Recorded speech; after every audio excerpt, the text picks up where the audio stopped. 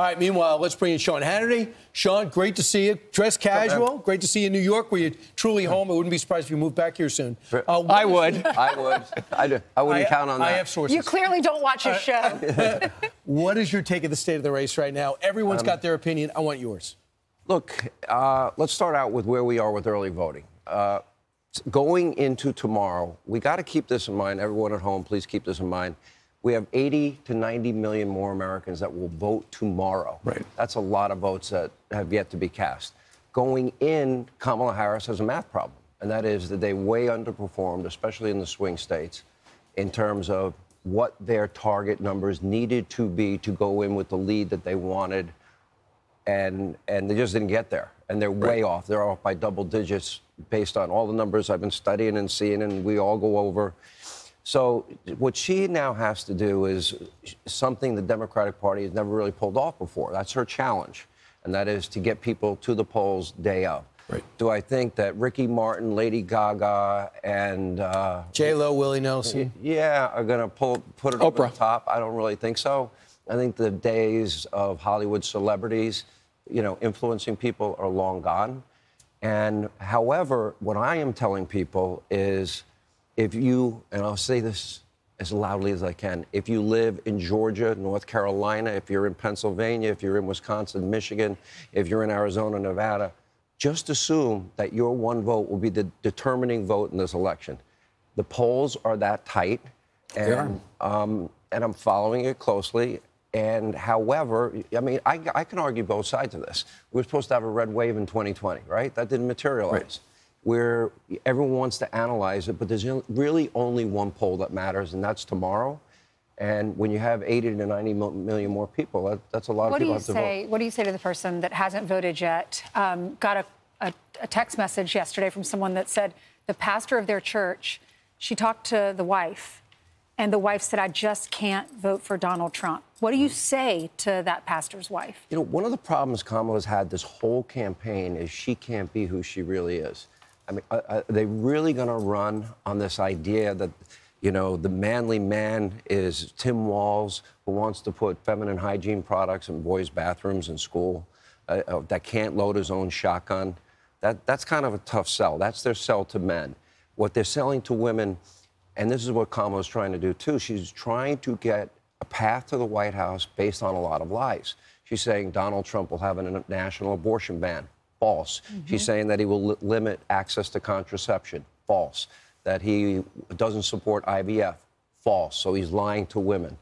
He's, every single demographic. If you look at the numbers, the first 3 years of the Trump administration, the people that prospered in record numbers, not seen in 60 years, were African Americans, Hispanic Americans, Asian Americans, women in the workplace, African American youth unemployment. Right. So for her message, she's trying to say she's pro-gun. She's trying to, she can't run away from her fracking position, which she said she would put a ban on, or offshore drilling.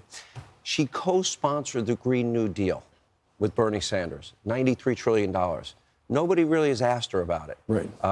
Has she really changed her mind? I don't think so. Is she really going to run on a position that I'm going to be tough on the borders now after she supports decriminalizing illegal immigration, free food, housing, health care, education, sex change operations, which is fine as long as the taxpayers don't have to pay for it, right? And a path to citizenship amnesty. You can go down the whole list, and it really is a binary choice. The two candidates could not be more different. But, Sean, I think it comes down to something that you've been talking about, we've been talking about for 4 years, and that is, since COVID, everything costs more. And during the Biden administration, things did not go down. And Nikki Haley writes about it in the op-ed where she supports Donald Trump, says vote for Trump. Easy choice. She says the average family spends $13,000 more in annual costs for their family. Unless you got a $13,000 raise over 4 years, you're $13,000 in the hole. I mean, this is the bottom line. And I keep going back to the simple, basic question.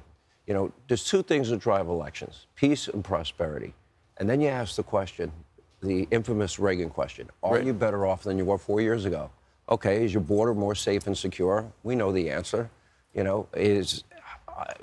Are you more safe and secure in your small town or big city? Right. No.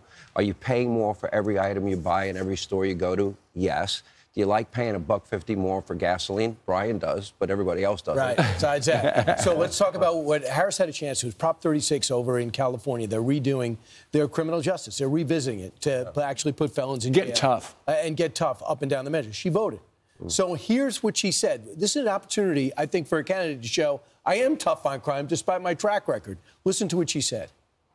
Have you returned the ballot to California, and how did you vote on Prop 36? So my ballot is on its way to California, and I'm going to trust the system that it will arrive there. And I am not going to talk about the vote on that because, honestly, it's the Sunday before the election, and I don't intend to create an endorsement one way or another around it. So, Axios called her the no-comment candidate. What do you take on that? She has a chance to show she's tough on crime. Look what I voted for. Yeah. Again, this goes back to the problem. Every position she'd ever taken, mandatory gun confiscation, her position on the border, you know, her support of a bail fund 4 days after a police precinct is burned to the ground, and saying on CBS, the rioters won't stop, shouldn't stop, and we're not going to stop supporting them. Every position from the Green New Deal, elimination of private health care, no fracking, ban on offshore drilling, not securing the borders. It's a medieval vanity project. She can't be who she is. She's not authentic. She has an answer. She voted a certain way. Tell the American people, why won't you be honest with the American people? This likely will be her downfall. I would argue that she can't expose who she really is, because if she does, the American people would reject it as extreme and radical, which I believe she is. That's right. Either if she announced how she voted, she's either a flip-flopper or she's so radical and extreme, which is probably the one. I picked the latter. Sean, tonight at 9 o'clock, he's not going to be guaranteed to wear that outfit. I don't even know if he's wearing a tie.